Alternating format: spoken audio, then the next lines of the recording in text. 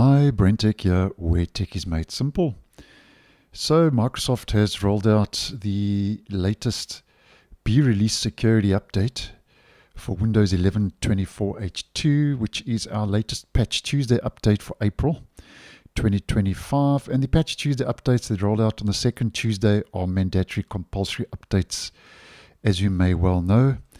So if we head to update history, the latest patch now is KB5055523. Now, there's quite a lot going on in this update. And first of all, just to discuss the security issues that the update has patched.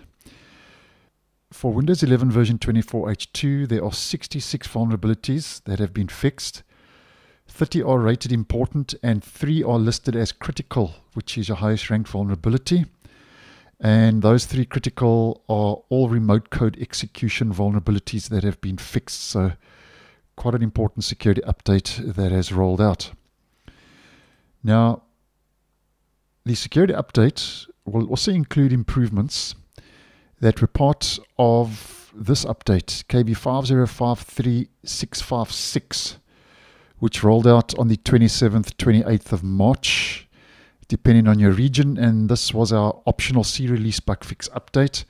So if you didn't install this update, those bug fixes and improvements and features will be carried over into this Patch Tuesday update, as you may well know. Now, I did post a whole video on KB5053656. It included a couple of new features, quite a lot. And I'll leave that video linked down below and in the end screen because it will give you more in-depth information, but just a quick recap for the purpose of this video. Now, first of all, it improves the Windows search on Copilot PCs. It includes improvements for Copilot PCs with live captions. So those improvements will apply to live captions. It enables the Gamepad keyboard layout for the touch keyboard.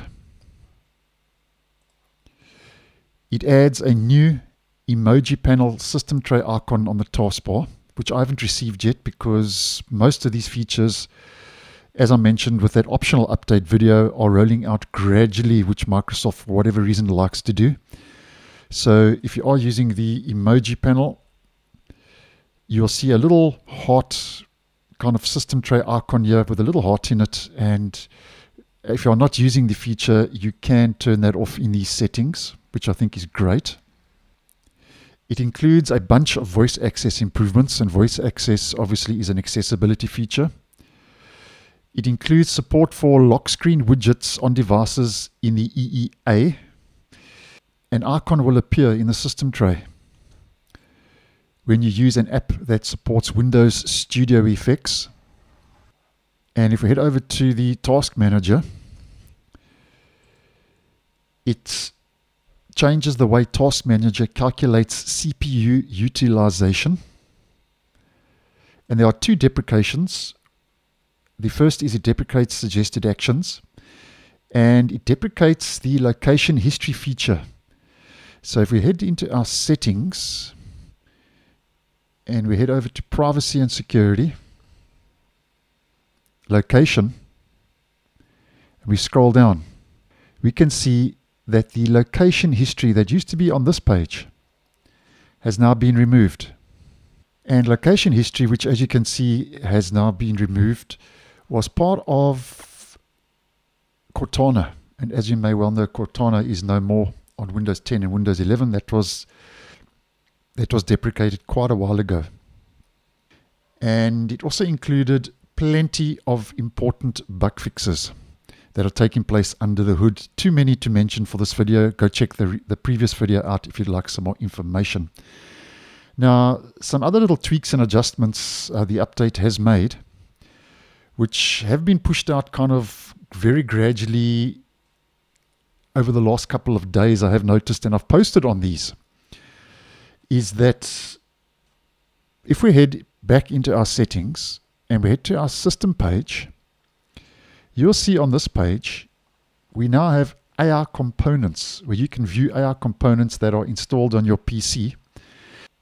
And I think these AR components will mainly be for Copilot Plus PCs. I don't think your so-called normal PCs would get too many AI components, but nonetheless, this is a new page in the settings, and it will let you view and uninstall certain AI components from the OS. And just to mention some of those AI components, those would be image search, content extraction, semantic analysis, and that's all Copilot Plus PC features. So it'll be affecting more the Copilot Plus PCs than your average so-called PC as mentioned.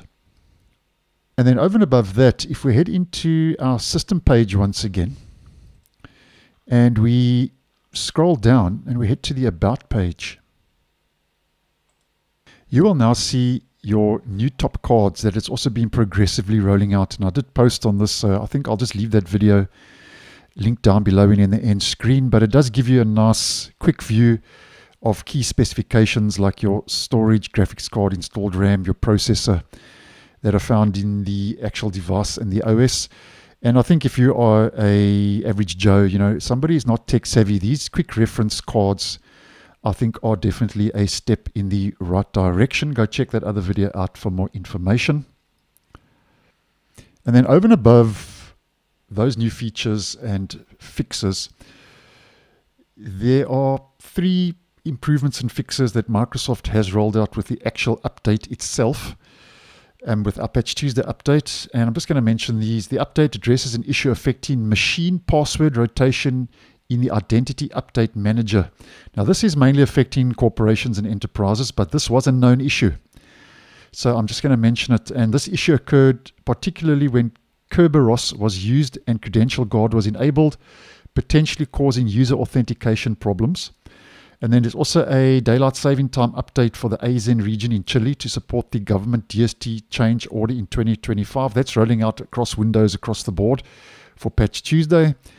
And the update addresses an issue affecting the PCA UR ARM update feature, which results in unexpected behavior in specific scenarios. So those are a couple of extra fixes and improvements that have rolled out. And if we head to WinVer,